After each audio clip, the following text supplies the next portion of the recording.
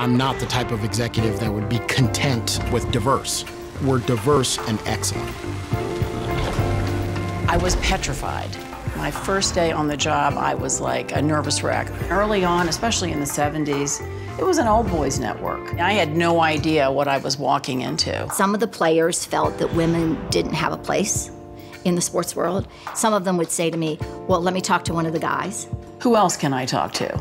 And I said, I'm it. And frankly, Gene was really good about that. He didn't have time to talk to all these people. I went 2 years without the lawyer for the NFL saying hello to me. That was the kind of thing that you couldn't be intimidated by. She won't count. I don't need to talk to her. And therefore, you had to have a lot of respect from your own side in order to do your job.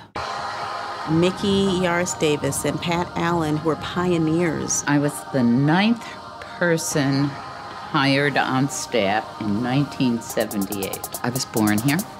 We didn't have enough people to fill in the job, so it was kind of like, you can do that, you should do that. So Pat and I hired other women. It was important for us to provide opportunities.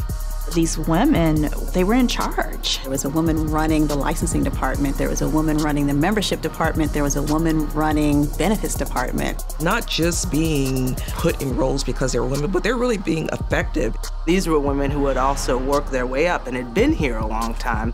Oftentimes, they were giving the men hell. I looked at them and I thought, yes, I want to do that. My goodness, these ladies, we wear the skirts around here. It was inspiring.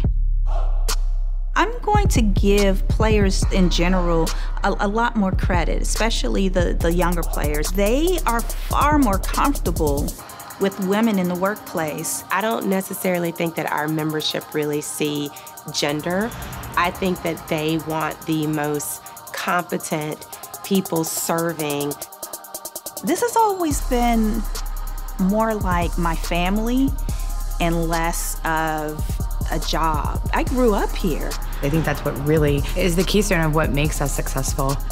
I'm really proud to have the chance to watch them grow, to be part of that growth. And that, I think, is the greatest compliment that anybody can pay. The future is bright for women in sports. It's only getting better. I feel like we really are the trailblazers. And this is something that really should be celebrated.